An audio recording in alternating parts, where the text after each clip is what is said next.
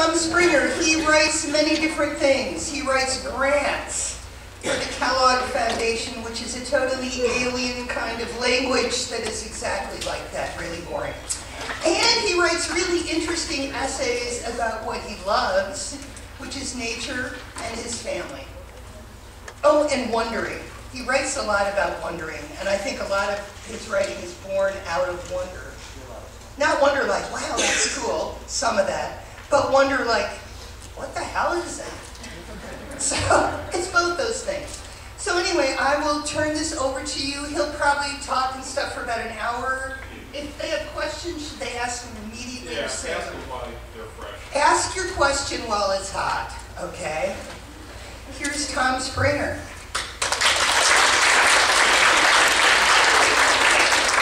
Thank you. Good morning. You know, my path to being a writer, it started in a room a little bit like this. It was over in Kellogg Community College.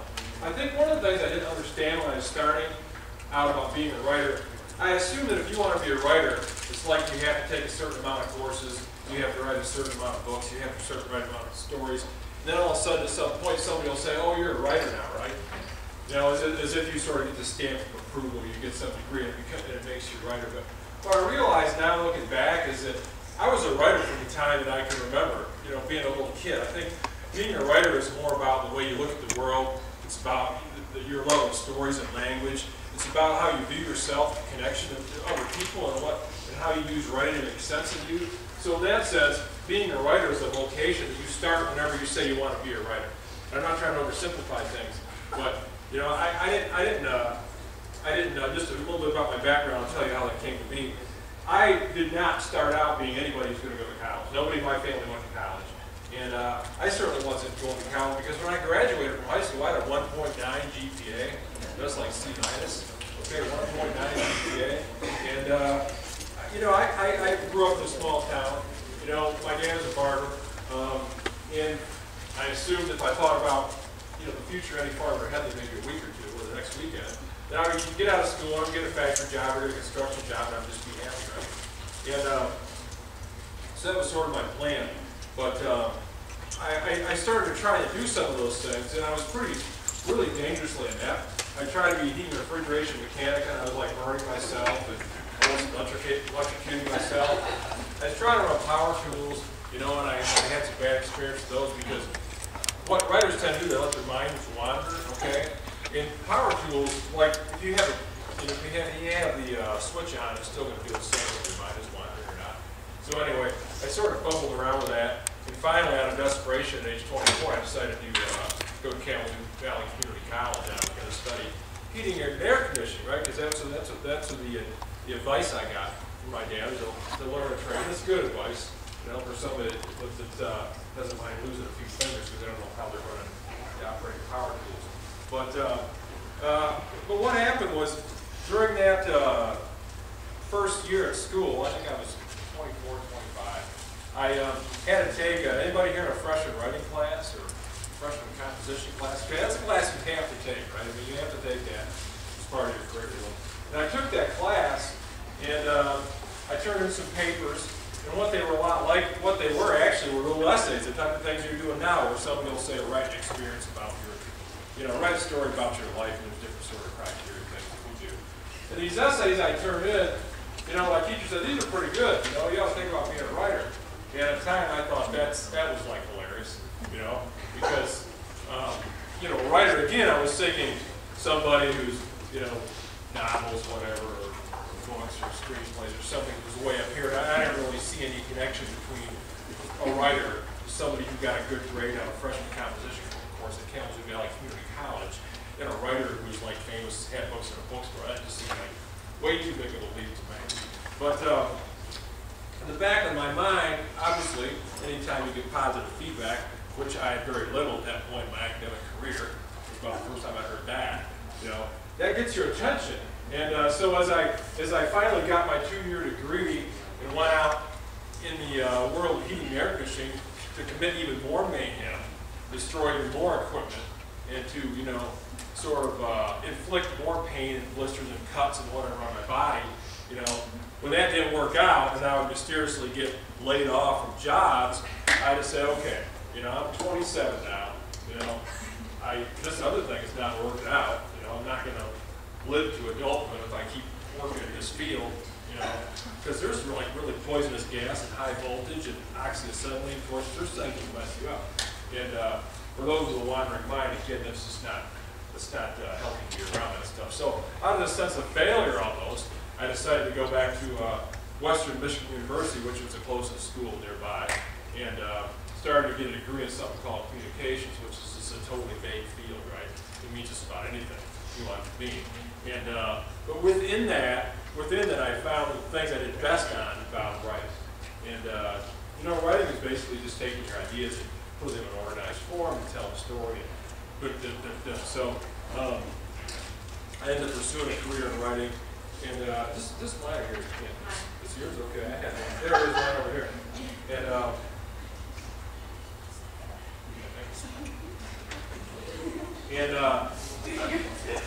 so like I said, my mind went. So anyway, so I'm a Western. I'm getting a degree in this vague field called communications, and they have a specialty in something called public relations. And public relations basically means you do writing for, like, on behalf of a company, you know, trying to make the company look good. And I got a job at Borges Medical Center in the public relations department as an internship. And I was writing they had this newsletter that came out that, I don't know, maybe 50 people would ever read. But it was totally exciting to me because here I was in this hospital, you know, doing this thing, getting paid to write stories, you know, and I'd go up and meet these little sick kids in the cancer ward, and Santa would come in. I mean, it was very dramatic stuff. And it gave me such a wonderful sort of sense of, I don't know, sense of belonging that I could do something with this ability that I had. That's where it sort of really took off there for me. But it's interesting because I mentioned earlier about not seeing myself as a writer, but what I found out from when I took that freshman composition course was all the books that I read, you know, all the experience that I've had, all the ways I thought about things, it all came into play. So that sense of being a writer, again, that starts right now if you want to do that. I mean, I don't think you don't have to wait for somebody to tell you you're a writer. A writer is somebody who takes extra care in how they express themselves. They take extra care in making sure that they read things that really feed their mind, feed their soul, you know, and help them make meaning in the world. You know, a writer is somebody who, you know, when they put things on paper, it helps them make more sense of the world. It helps them make more sense of themselves. So, you know, from that standpoint alone, I think writing can be a very powerful tool in your life, and having being a writer part of your personality, part of your personal job description is very important. You know, thank you. And I won't lose this one. Nobody has a run up. Last summer we were going through some stuff in my house that, as an example, I got married in 1995. We took this trip out west, my wife and I, on our honeymoon. And she had a little notebook that we would take turns taking notes in there, where we went, where we stayed, who we talked to, you know, some of this sort of really just basic little facts and details. But it was interesting. When I read that notebook from that 2 weeks we were out west, a bunch of memories came to mind that all of a sudden I could see where we were. I could see where we ate, this little place where we stopped, see the old guy we ran on the side of the road who found out we just married and gave us a bunch of apples in Colorado. And what it really made me remember is, or what pointed out to me, the act of writing and putting something down on paper, it seems to make a connection to our lives, to our sense of understanding. Nothing else does. Because actually those memories, they had still been in my head, right? That stuff was all still up there. Okay, but somehow, by putting it down on paper and by reading those notes again, you know, just this stuff right on a page, you know, almost 20 years ago, all that came back to life. Now, I don't have, you know, if you think of any sort of like 2-week period from your life, unless it was some really extreme big thing going on, you wouldn't have those type of memories, okay? But the fact that I could somehow, by reading that again, brought that all back very clearly, it's very powerful. It's like, whoa, you know, I wish I had that for, you know, there's periods of my life I'd like to forget, but for the most part, you know, I kind of wish I would have that clarity and that sense of recall for everything else. So I think if nothing else, one of the things that I started out that really helped me was to keep a journal. And I know you hear that a lot, keep a journal, that's what writers are supposed to do. But for me, it was something that I did when I was going through an experience, whether at work or some relationship thing. you know, some girl issue or whatever, that I wrote it down and kept track of it. I realized that once it was on the page, it sort of helped me order things. It helped me make sense of my work. You know, it's sort of, you take what is in your head and all sort of floating around, and when you write, you know, very active writing means you have to put something in some kind of order, right? You have to put them in a sequence where they're logical and make sense. And I found that really helped me. And at a tough time when I was break up with my girlfriend and all that stuff that you guys have all been through. Yes, sir. Yeah. Hey, when you do stuff like that, you find it hard to put those memories down. You know, you find it hard to put it into words, man. That makes sense. Try to put it down in the memories. You mean after something just happened, or looking back? Well, when you look back on it, you know, I mean, you may have fond memories of certain things. You find it hard to put it on a piece of paper and express it and that people understand what you're trying to say. Yeah, well, what it sometimes is you got all this up here, and you're trying to pick out the part that sort of makes most sense. So I think that can be hard for me in terms of you know, wanting to put in tons of detail, and it just takes practice. I think, you know, depending on the experience, some things are just really hard to talk about personally. You know, other things are there's so much going on. You're trying to figure out what exactly is a key thing through all that. So. Yeah, it's not easy, but your name is Ron. So Ron. So Ron's point was, you know, when you go back to write about an experience like that, is it hard to express yourself, put it down? And I think it is. It can be, because sometimes we're not used to sort of putting down our version of what it is. We're in our head, we're hearing our voices the way it was for my brother, my sister, my mom, or something like that. But I would say, you know, when it's your story, you tell it how you got to tell it. And a related point to that I would like to make is that writing is like a muscle, and in terms of that, you know, keeping that journal, what I think it does, and it's there's a physiological process in your brain. And I think I told this in the class last year, so it's a bit repeat, but I really feel it myself is that when you write a piece of writing that's difficult, an assignment that's difficult, you're actually, there's chemical connections being made in your brain. I'm not the science guy, but you know, there's these little neuron pathways, all these little wiring that's getting beefed up when you're making yourself do the work. Just like if anybody here is an athlete, when you work out, you know, you push your muscles a little bit, and the muscles respond by creating, you know, more muscle to accomplish that greater workload. And it's the same thing with writing. And I know that instinctively, when you get a hard assignment, the first thing that you want to do is, what's the easiest way to get it done, right? Do I really got to make it 5 pages? Kind of like my daughter did this last week. She was having to read her paper. It's like, why is the spacing like triple on this thing? You know, why are the margins in like this? Well, it's got to be 3 pages. Yeah, I said, you think your teacher won't at all maybe think that that's what you're doing? Just trying to do that. But you know, I told her, I said, you know, by working as hard on every assignment, making as good as you can be, it will be that much easier for you next time. You know, I was telling my daughter, I said, if you want to get really good at free throws, anybody here plays basketball? Does anybody here play basketball? Good basketball player? Okay. So if you want to shoot free throws, how many free throws in a row can you make? You think? On a good day? I don't know. 5, 10, 15? It just depends. So let's say you want to make 10 in a row. If you want to make 10 free throws in a row, you won't go out and just shoot 5, right? You know, you want to just shoot 5 free throws. And furthermore, like I tell her, you won't go out and just shoot any which way and say, well, it doesn't matter if I make them, I'm just shooting, right? So it's kind of the same thing with writing. I mean, when you're going to do something, you know, you're going to try to make it as good as you can. And that quality, it's hard at the time. The next time you try to do it, you sort of up your game that much.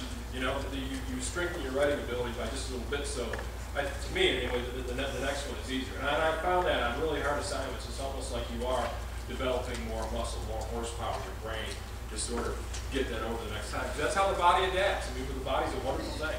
You know, it adapts to exercise, it adapts to, just like it adapts to the climate now. It doesn't feel as cold. You know, it's gotten warm a few degrees and it feels better than it did last week.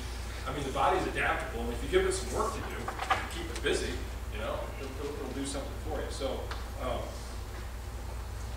that's a part of writing that I think it seems hard, but actually it makes it easier. And in terms of the creative writing that I do now, because I would talk about my work, but you know, it's really early in the morning, and some of you guys are kind of, so it's good working out, and I'm thankful to do it, but I think for me, the creative writing, in some ways, you know, when you're doing those essays in your freshman comp classes, and I don't know if what they're like now, but it's usually some combination of personal experience or an essay or something like that. That's really what I do now, in terms of, you know, the book I wrote, looking for Hickories, the stuff I've done for National Public Radio, the account I do for newspapers, is basically a personal essay. And the reason I like that so much is that I have a master's degree in journalism, so I was trained to be a journalist.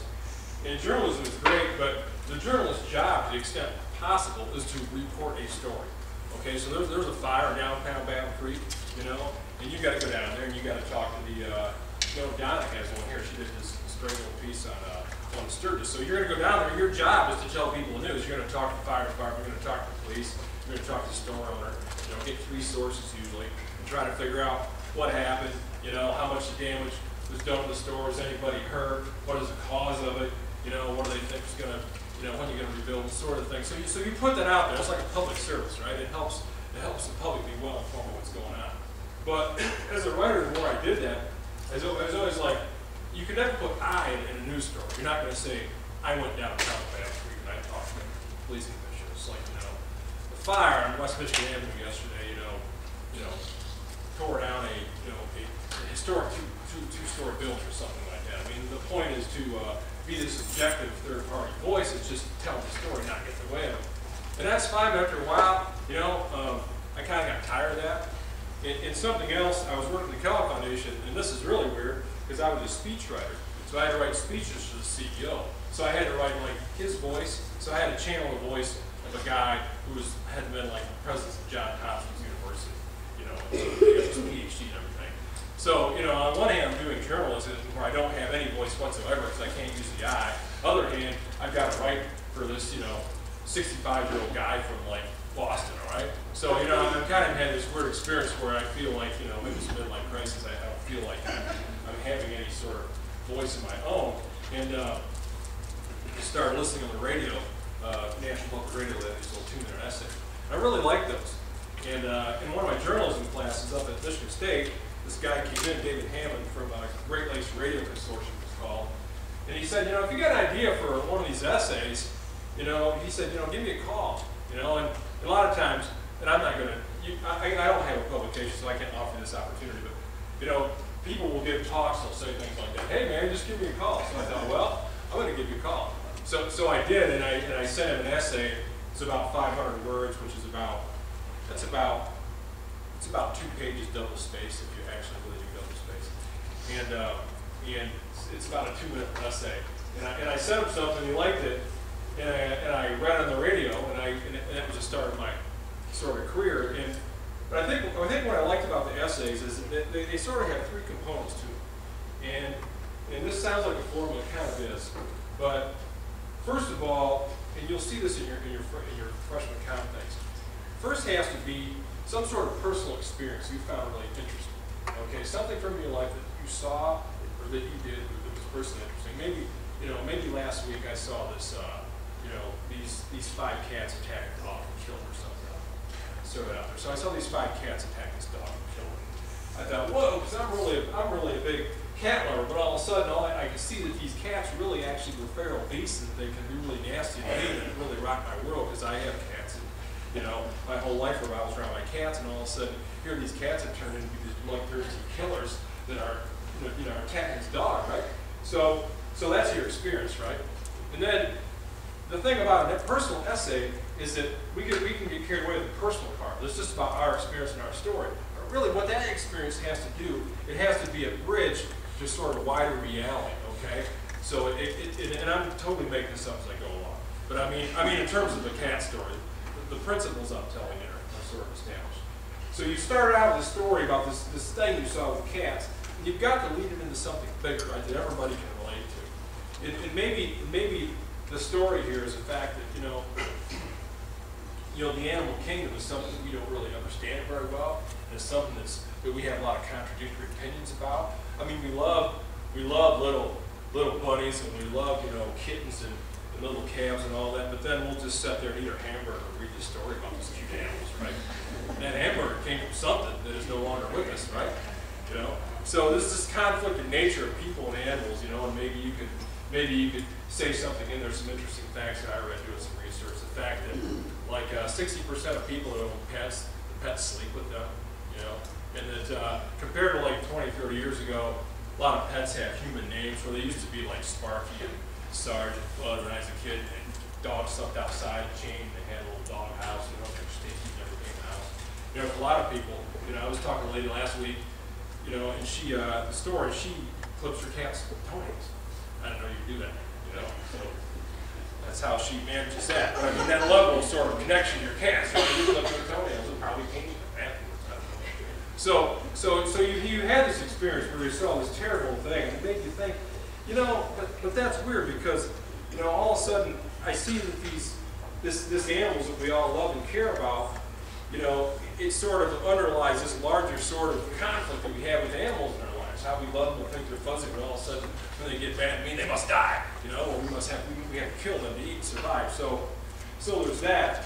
So in that part of the essay, you could talk about some of the facts. You know, how many people own pets in the country, the phenomenal amount of money that's spent on pets every year, how much of an industry it is, the fact that pets are even being treated for things that people have, like depression and anxiety and ADHD, you know, which suggests to me that maybe the pet doesn't have as big of a problem as the person, right? You know, right? You know, so I mean, you could, but you pull that lens out bigger, then everybody can see themselves in the story. They may not be able to see the 5 cats attacking the dog, but they can see that. Yeah, that's true. This kind of unbalanced thing. But the third part, which is really hard, that I never did, that I want to do, but I got out of journalism. In journalism, okay, I'm at the third part. It's a point where I got, okay, what does this all mean? How do I make sense of this, right? Because that's what the essay does. It has this, what I call this wisdom moment. It's got this personal experience. It's got some sort of factual grounding where you're talking, you know, you're sharing some broad information about pets and this sort of crazy back and forth dichotomy we have. Then the last part, it doesn't have to be last, but often it is when you have what I call a wisdom moment. You got to sum it up for everybody, right? You got to sum up, so what does this all mean? You know, and when you're a journalist, you know, you just, you know, Google, you know, cat psychologist or something like that. You would call that person up, you would call an expert up there, you know, and you would get their take on why it is animals behave in the way they do. But I think with an essay, it's sort of up to you to maybe to sort of figure that out for people, you know, to figure out what that is. And that's the hard part. Sometimes you get it right away, and sometimes you don't. You can't really fake it. I think that's why the essay writing for me has been easier the more experience I've had in my life, because you can kind of make sense of things. So, you know, the summing up for that may be that, you know, animals have their place. I've seen that bumper sticker, you know, right next to the steak and potatoes or whatever, mashed potatoes. But you know, you would have to come up with some way of making sense of that for people in their lives. So maybe, you know, maybe what it means is that I now realize that little Fluffy's my cat and she loves me and she's my pet, but inside, deep inside, she's still got this beating heart of a fierce tiger or something. So the next time I see her kill my bird, I'll just sort of let that go and know I got to live with it, okay?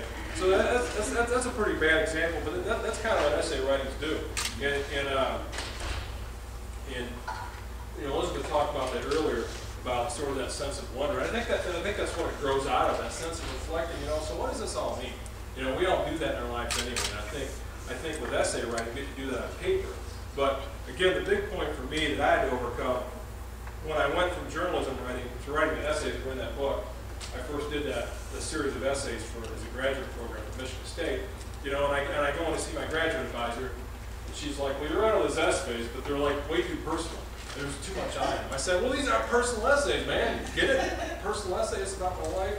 And she made that subtle connection that I sort of gone from one extreme to the other. I went from journalism, where the writer's not supposed to be there at all, to me just sort of talking about myself in the corner, which is fine if you're doing a diary, but really for an essay, you have to sort of connect people to it. So that's a subtle difference, but there's one, if you read more essays, you kind of see how you can do that. So I've been talking quite a bit. I don't know if anybody has any question about a paper or anything they're working on, or any sort of question about the process that I could answer. Do you have any advice for finding a conservative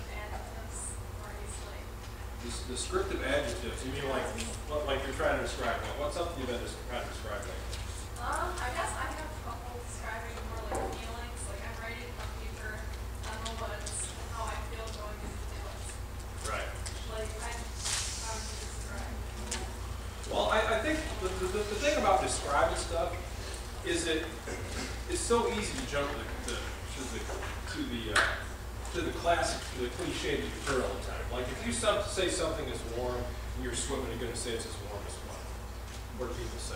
The lake is as warm as bath water. People say that.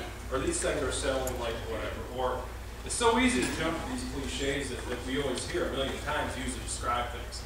You know, especially in sports. Anybody that's sports writing, there's a million cliches for all that. But I think you have to try to think a little differently. You know, maybe it's warm as bath water, but maybe it's as warm as a drunk girl's kisses or something. I don't know. You know, what's up? It's not good. I mean, you have to. So if what's going to come to mind first is the stuff you hear all the time, right? So try to think some more about that. And I think something else is to look at that. So you're going in the woods and look at this tree. Okay, so look at this tree. So here's this black cherry tree. It's a native tree, and you see the bark on this tree, and you look at it closely. It looks like burnt potato chips. Okay, so just use a little bit of imagination and look at the thing. How would I describe this to somebody? Maybe how would I describe this to a kid, somebody who can't see? How would I describe it to them? You know, and try to find those comparisons that everybody can relate to. And I think when you start to do that, then you've done the work of really breaking free from the conventions of how everybody's going to say something, and you're seeing it in a way that I think people can get. So, I don't anything else in the woods that you mean what it looks like, or trying to make sense of it? Yeah, like trying to describe how it looks like instead of like simple adjectives. Right. Like color, I want to be more expressive. Right, you want to be more expressive. So, yeah. so you think of things that remind you of something else, but again, don't go to the first one. Just try to think harder, you know. And I think a lot of times you're trying to use a lot, you know. Maybe more isn't always better than edges. Try to find the right one, you know. It's like the difference between lightning, which is lightning, like lightning or load. I mean, there's some fine nuances, and I would say too, just read good writers who do that stuff really well, and you'll see that, you know, people like Andy Gill or whoever, that when they come up with this stuff, it's like, how did you ever come up with that? But once you start getting a hammer to make yourself do it, then I think it'll get a little bit easier. Can I speak to that also? Because I can't help it. Yeah. I just think also, instead of looking for better adjectives, sometimes you want to find really good verbs that do the job, so you're not just is, are, was a, really boring, but get some really evocative verbs and then, you know, be some adjectives. Yes, that's it. Vivid verb. So, you know, things that come to life. And I think things that don't really, things that you won't think of describing, you know, like I think people covering sports events are like that. They seem like they're stuck in this script of how they got right about this basketball game, this basketball match or something like that. You know, and breaking out of that, you know, I think it really sets you apart as a writer. It gives your writing a little bit different. And all it takes is again doing a little more work, you know. And but that word choice is very important. Anybody else work on anything? Think of a question? Yes, sir. So, could you give me some good advice on how to critique a scholarly article? A scholarly article? You have to do it like as another scholar, where you've got to say. It's just for my sociology class. You got to critique it. I'm trying to critique like an article and. What's your article on? I'm doing mine on how to become a pilot. So there's an article on how to become a pilot. I mean, I just made it up, honestly. Yeah. Can I clarify? Yeah. I'm their teacher. I made them ask that question. So they're doing a journal article critique. They're finding something that they're interested in sociologically and just critiquing somebody else's work, like just pulling up journal articles. They're trying to personalize sociology to themselves and find a topic that they're interested in. But it's so broad.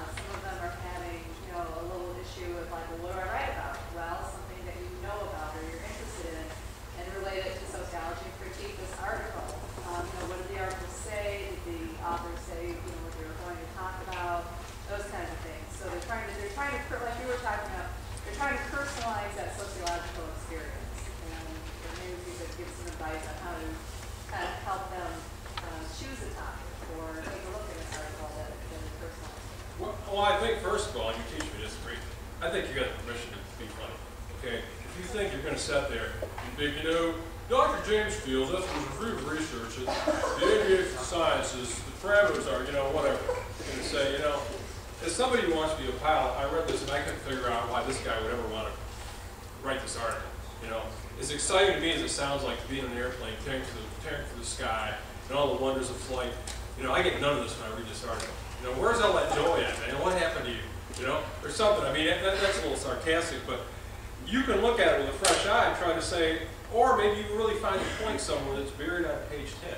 So what this guy is really saying, what he's really saying is that this is interesting because this is the point that I came across in my reading last year on some other subject. I used to be a military journalist in the National Guard. You know what I found with pilots? Before they fly an airplane, they have to do this pre-flight check. So they have these really thick booklets where they're supposed to go around and kick the tires and wobble the wings and knock on the cockpit or whatever else to make sure all these things are holding together that are really important when you're in the sky in an airplane. And what these guys said, they did a study of these veteran pilots, and they found out that these guys did not do these pre-flight checks anymore. You know, which is kind of startling, thinking, oh, that's great, you know, you're just getting in this airplane, you're not doing it. And they were sort of not really comfortable admitting that because this is the Bible where you're supposed to go around this airplane, make all this, look through this book, page after page, and do all these checks. But what they found out was that these guys, they had actually had internalized. In other words, they'd done this so much that they didn't need the book anymore. Now, they didn't tell anybody that, but that really spoke to what a good pilot was, where they knew this airplane so well, they knew this flying so well, that they could actually do this and use more of their gut feeling to fly this airplane as opposed to using all that sort of science. So, you know, maybe when you read something, you start with, you read it over a couple of times, you try to figure out the content, then you really try to find out, is there some underlying emotion or some underlying thing that's not being said here? Or why is this person taking this point of view? I don't know if that helps at all, but if there's something in there that you can sort of riff on, you find a comment on there that you really find incomprehensible or crazy or really cool, and sort of start with that, but it's got to be something that when you read through it, what really jumps out at you? What really jumps out at you? And this is the other part, this is our comparison. So if you were a monk in a monastery, you would practice something called Lectio Divina. And what they do, that's the same sort of practice they use for reading scriptures. I mean, you can study the Bible a lot of different ways, but their practice is to open up the Bible and read it until they come upon a certain passage or certain verse of scripture that really speaks to them. Okay, and at that point they stop and reflect on that, what that really is. So, you know, they're not just reading for information. They're not reading just for information, for inspiration. They're reading until they feel that they are touched in some way by some part of this writing. And they would say that it's the Spirit's moved them to pay attention to that. That sort of forms the basis of their meditation or reflection on that. And I think in some writing we find some level of that. Okay, you're gonna find something in the article nobody else does. Okay, maybe it's crazy, maybe it makes you mad, maybe it makes it, you know, whatever. And if you read the article, nothing comes up like that, I'd say get another article until you can find something you can reflect on that makes sense to you, and then just sort of build out of that. Okay, how long is your paper got to be? You know, 2 to 3 days. double, triple space, double space. APA format. So that's the first thing is find an article that's you, because I think it's good that your teacher isn't assigning you specific things. That makes it hard, you know. So, you know, read several of these things, and you can probably read an abstract of the article, right? You know, they have to read the abstract, see if that does anything for you, then read for it, and look for something, whether it's funny, stupid, interesting, whatever really sort of moves you, and you know, good luck with that. You can do it.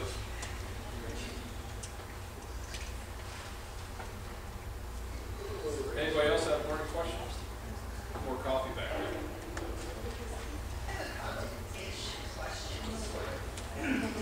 Robert Frost says from Raincoat, there's no surprise for the writer. And I feel like in writing an essay, I think you were talking about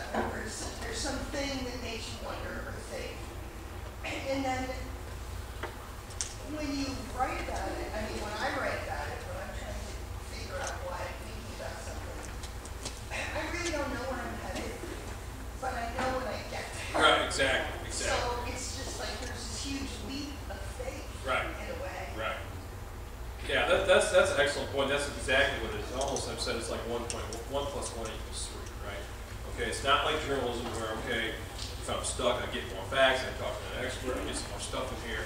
It's that I'm really trying to sum it up. And that is almost, yeah, you get the feeling you don't know where you're going, but your subconscious is working this problem. I totally believe that. Your subconscious has the answer. Somewhere out there, there's a connection to this. In writing your way to it, it is. All of a sudden, you'll get an ending and it's kind of flat. No, it's not. That's not it. You'll write it again, and it will help you. When you get it, you really get it. You know. And I've had some that I never quite got it right, so I had to kind of think it at the end, and you know which ones those are. I do. There's other ones where it just pops up at you and it's right there. You know, even Stephen King. Everybody's heard of Stephen King. You know, multi-million-dollar writers, all kind of stuff. Probably more successful, I think, in terms of books sold than anybody else, horror genre stuff. Even he tends to think that the plots he writes about in his books, that he says they already exist in his mind somewhere in the universe, and his job, like an archaeologist, is try to uncover these things. Slide how they brush away the dirt without getting the whole pot out without having a crack. And he says sometimes you can't unearth the whole thing of the story without getting out just right. Other times it comes out sort of perfect. But I think human beings have a built-in sort of, it's part of our nature, we want to make sense of things. You know, we try to figure out what, you know, this relationship ended, I lost his job, all of a sudden there's this sickness in my family, there's this death, there's this problem. What does this all mean? Why does this happen to me? You know, that's part of our existential angst, right? We're trying to figure out why we're here, what we're about, what we're supposed to do with our lives. And a little bit of that comes in messy because this experience happened to me, and I'm really trying to figure out why that morning in the alley, the 5 cats were trying to kill the dog. You know, why was I picked to see that, man? What does it mean? You know, so that's sort of like your job as a writer. Now, if you don't like to write, that's just about as painful as having your fingernails pulled out with pliers, right? For people who like to write, they hate that. Okay, but for people who like to write, like words and like stories, it's just like you just want to get that meaning for that. And I think what time is it? What I was gonna do was read one of the essays that I wrote recently, and this is an example to me of how what I love about personal essay writing is this stuff happens in your life. And you're like, this is a really powerful coincidence that happened in my life, you know, and coincidences especially that lead to something. You're saying, what was I supposed to do? It really makes you feel like you're there for a reason. In this case, this personal instance, I was put there for a reason. I met this person for this reason, but I'll never really know exactly what that reason was for. So I have to sort of, in that summing up, come to this part of it. And I can say more about this afterwards. And I would say that it was really hard to boil this down into something this short because I started out with this thing that was really long, there's a lot more stuff to it. And when I write this for my next book, it'll probably be expanded, but for a newspaper copy, you got like X amount of room, right? I mean, they don't give you, they don't say, okay, you got twice as long as sort of stuff. So this is called From the War of the Woods, Thanksgiving Homecoming. It was, I suppose, a coincidence. Although in the way of coincidences, there was a whiff of the mystical about it. It started at 5 a.m. in Albuquerque, where I'd gone for a business trip. I had a plane to catch, but the dry air, okay, and some beers the night before, had given me a headache. I dug around in my grungy shaving kit for some ibuprofen, but no luck. But I did find something useless to my hungover condition. A little mirror, blazoned with the Big Dipper, bayonet, and mountain insignia of the Army's 172nd Infantry Brigade. It was a souvenir from a long ago visit to Fort Richardson, Alaska. I was in the National Guard then, so the mirror came in handy for shaving the field. So here's this thing that I kept around in my shaving kit for some reason forever, right? I mean, I stay in hotels now. I don't need to be out in the field and use this little shaving kit. I don't know if anybody's here in the military, you know, put on a camouflage paint, you know. So I had this thing. So I said, great, I muttered with throbbing temples. How come I'll drag around crap like this for 25 years but can't remember to buy any ambulance? In short order, I'd find out. My flight stopped in Atlanta to wait my connection to Grand Rapids. There at my departure gate, a soldier stood transfixed near a TV running a story on Afghanistan. You see plenty of soldiers at this airport, near as it is at Fort Benning. It's a big infantry training base. They're usually privates fresh from basic training as gangly and hyper with spring coats. There's an example of trying to think about something different. I really worked on it. Here's these guys, they're just tall, skinny, and then they've been in basic training for 13 weeks, and you see them at the airport. It's like, oh man, I get to be not treated like a prisoner for the first time in months. They're just all part of bopping around, you know. They're usually got enormous, you know, coats, and they're just sort of living it up. And they have that feeling to me of sort of like little bouncy colts out the pasture anyway. But so they're usually private instruction basic training is gangly and hyper spring colts. Not this trooper. His boots are run down, his fatigue's frayed and grimy, his neck burned angry by a fierce sun. The look on his face said it all: disgust, resignation, exasperation, and soul-crushing fatigue. He might as well have combat vet written across his forehead with a Sharpie pen. Then as he wearily shook his head and turned away, I saw, on his left shoulder was a unit patch with a bayonet, Big Dipper, and mountains. No freaking way, I thought, recalling the mirror. Of all the people in this airport, so this is busy airport land, the guy next to me is in the 172nd Infantry. I mean, there's probably, what, 400,000 people in the Army in this unit. I don't know, it's probably 20, 30,000. So of all the places in the world, this guy was next to me really struck me as being sort of, okay, got this feeling, this is just, something's going to happen here, right? And minutes later, we both got in line for the same flight to Grand Rapids. And on the plane's 200-odd passengers, guess whose seat was next to mine? So the funnel is sort of coming together, right? This big airport, I'm next to this guy. All of a sudden, the next point in the funnel, we're getting on this airplane together. Next point in the funnel, I'm going to be sitting next to this guy in the airplane. So it was really feeling kind of creepy. So once aboard, Alex was eager to talk. 40 hours earlier, he'd been on a bare-ass mountain in Afghanistan, reachable only by helicopter, and Taliban fighters. Its red dust still clung to his fatigues. And as Alex spoke of war, his voice, tense and oddly detached, sounded as if he was still there. And this next part was hard because I'm not taking notes, you know. I'm just hearing this guy tell a story, so I'm trying to approximate what I think he said. You know, man, on Thanksgiving Day, we were taking sniper fire. So I opened up the Ma Deuce, 50 caliber machine gun. The concussion had me bouncing off the rocks. Then we called in artillery and CBUs. He's using all these lingo for his war terms, right? A while later, a chopper radio said, "You just spent about $2 million to kill one guy."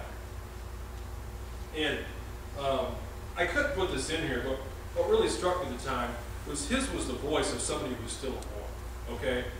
Because, you know, he was on this mountain, he caught one helicopter, another helicopter, from the combat zone, going back, because halfway into your one-year tour, you get a 2-week leave back in the States, right?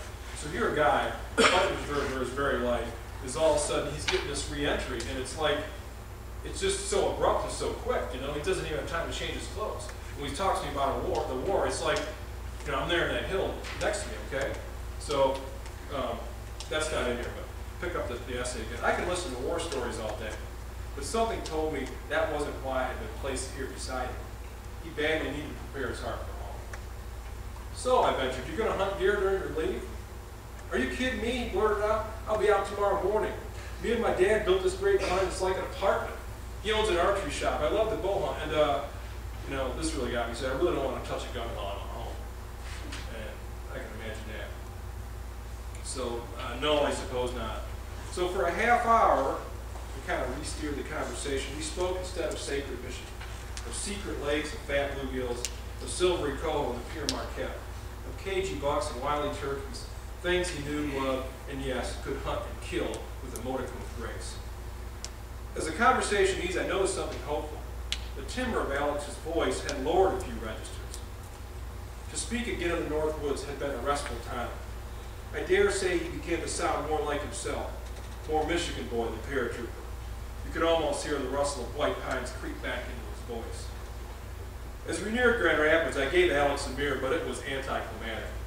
The real mirror had been a hungover stranger, one who helped him reflect on the wild green salvation of home.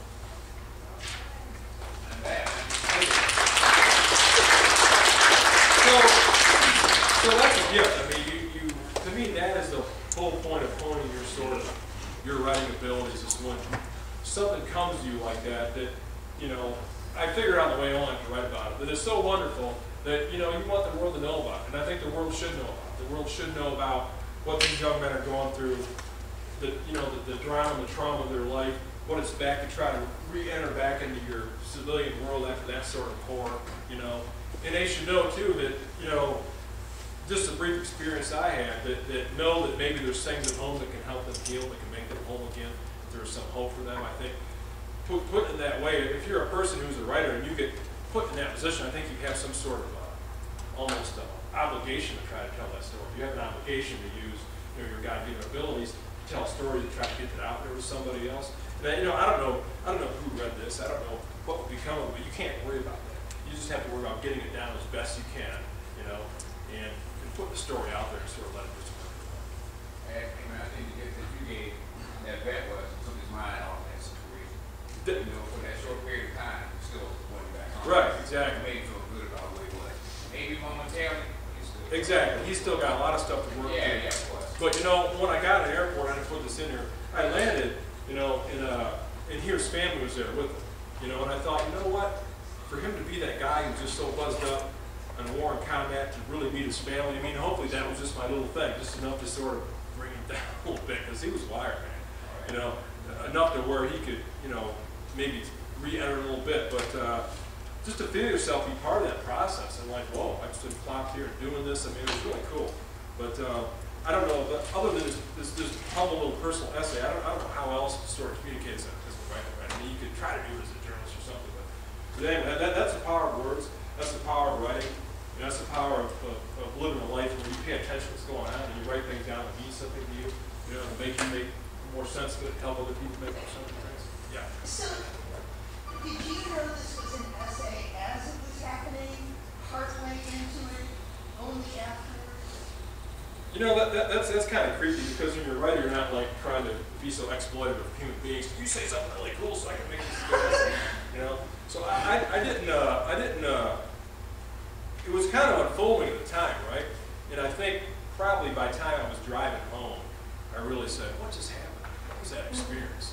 And I knew I had to write about it. It was really hard because I had a lot of conflicting emotions about it. And,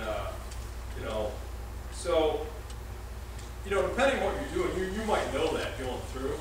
But yeah, how do you sort of balance? I don't know about you, how do you balance that? It's something you want to write about, but obviously, I've got to really respect the person, the story, and everything. But anyway, short answer, it made sense on the way home. I landed in Grand Rapids at the airport. I was trying to figure out a way home. I was like, whoa. One of the experiences where halfway through it, I'm like, oh, I should start taking notes on it. Yeah. But of course, you don't want to do that, so it's all like, I think I'm still listening to you, but I'm secretly writing. I think what you do, I found, and I'm not a very good note taker or thing like that, is just try to live the moment, try to live the experience, okay? Because it's really the reflecting on it later that will sort of give you that drama. And I have an essay here looking for Hickories. We got this old house in the country, and I had this 150-year-old barn.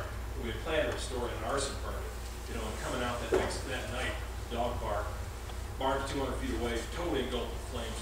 Deathly quiet January night, really cold, no wind. I could feel the heat in my throat. I'm like, whoa, this is so powerful. The barn's all just looks ghastly black, and here's these flames. This is evil, man. And so, I got the kids and the wife and left because we had like a big LP gas tank between the barn and the house. I don't know if it blew up or not, but I want to stick around and find out. Coming back the next day, and of course, and cleaning up the remnants of the barn, still smoking and everything. And, my mom asked me, are you going to write about this? And I said, at the time, I'm like, no, Mom, don't bring that up now. Geez, how mercenary can you get? But she was right, ended up that I did write about it, the longest essay in the book. But at the time, it would have been just too much to go around and try to say, okay, take a note that, in fact, when we were cleaning up the hay, we found like a wood chuck that was trying to get out. It was sort of like charred in mid-stride, stuff like that, I think the thing is, just live your life, man. Maybe you take notes for a journal, and I do that sometimes. And for the most part, if you really pay close attention and capture what's going on, those vivid memories, then I think you'll be able to do it later. But if you got to take little notes, maybe, that's your job, man. Yeah.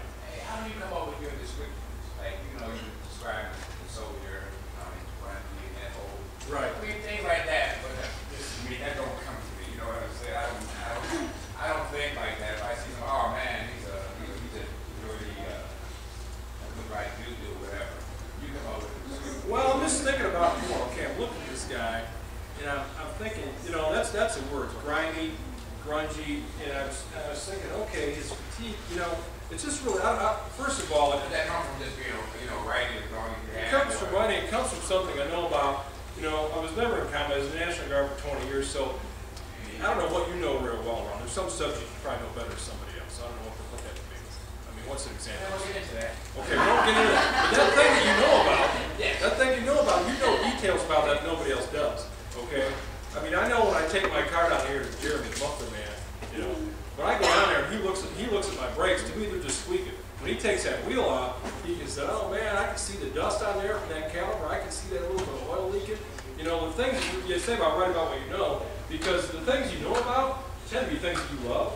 The things that you love, whether they're people or things, you have paid very close attention to those things, okay? And if a writer has anything about the job to be a writer, is paying close attention.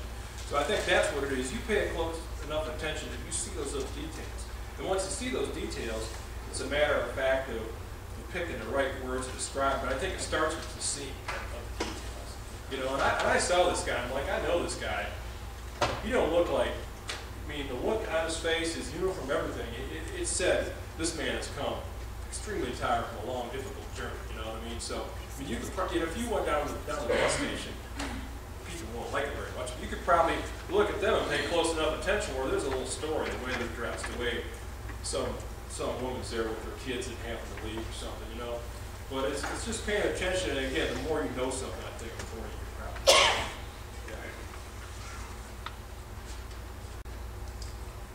There's one. Yeah, it's a problem on my face. I notice that face often when I write anything. I seem to carry on and I don't know when to stop and so I'm writing. Like I'm trying to find an ending for like a story I'm writing. So I look back and I see, oh man, I was supposed to finish 6 pages ago. Now I've got this huge thing. And I don't even know what I wrote. I look back and like, when did I put in the dragon? So I think a writer, there's two halves to being a writer. There's the fun part, which is when you do what you're like, and it's just, I'm just letting it go, man, I'm rolling it off, you know, I'm writing all this stuff as the spirit moves, I'm inspired, I'm writing all this thing. And the next morning, I don't know, none of you probably have done this, but when I used to go to parties, sometimes you wake up in the morning and say, what exactly did I do? You know? And it's kind of like that. So the right brain is that creative side of you that's doing this. And on the other side is that sort of more critical editor. It's going to say, okay, you had your fun, you laid this whole big thing out here, but you got to come back and learn to say, okay, now we're going to get a little serious. What's my main point? Are they lined up in order? Boom, boom, boom, boom. And it's this little piece here about the dragon that I really love. It's good and it's neat, but does it really belong here? So I mean, that's where you got a little bit of discipline to say, okay, in service of the story, which is a good story, I know I'm going to have to cut some of this stuff out, you know. And if you can't, so that's one way of getting some of the stuff out of there that's not supposed to be there. Then maybe the ending will become more clear, you know. But what I would say conversely is, don't be surprised if you have to write that ending 5, 6, 8, 10 times to get it, like Elizabeth was saying. Sometimes it's there, but it's almost like, you know, it's like, you know, staying away those layers of, if I got an old house, I'm just storing woodwork, staying away those layers of old paint to really get down to the very good work. That's your brain's way of working all that stuff out, all this bad stuff, in order to get down. So maybe you just got to trust yourself to stick with it enough to really get the right ending. If it's still not coming to you, if you have time, unless it's due tomorrow, you know, set it aside and come back to it next week or next month.